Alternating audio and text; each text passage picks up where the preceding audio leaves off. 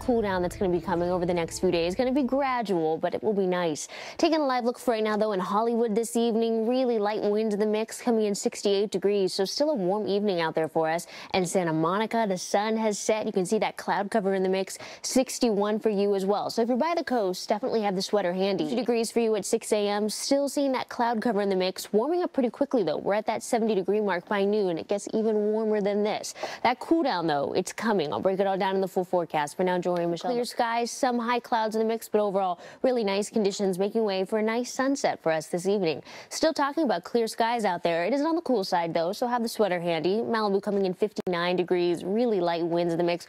Overall, a nice, comfortable picture for us this evening. Disneyland coming in upper 60s as well. So look at the inland spots. Pretty warm for you. And we do have a gradual cooling trend that's going to come our way. It's gradual, but we'll start to feel it more as we head into midweek.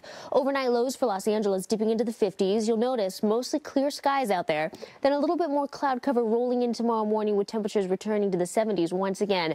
It's not until we get into Tuesday, Wednesday that we really start to notice that cool down. So Monday, you can see daytime in the corner here. Still some cloud cover in the mix, so we'll see that mix of sun and clouds tomorrow. Los Angeles making it to 73 degrees.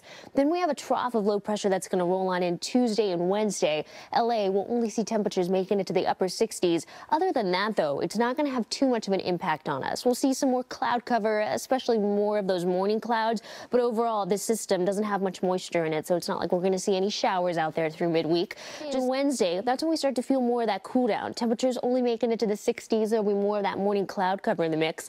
Then we start to warm up once again. High pressure re-enters the mix, making it to the high 70s. Look at Saturday, almost to the 80s. We also will see the return of Santa Ana winds by Friday. Now, it's not going to be powerful Santa Anas, but as that high pressure builds in, a bit breezier for us. So overall, something to keep the week warm and back up to the 70s next Friday, Saturday. Overnight lows, though, on the cool side, making it to the 30s. But Jory and Michelle, I mean, we're talking about 70s, coming close to the 80s next week.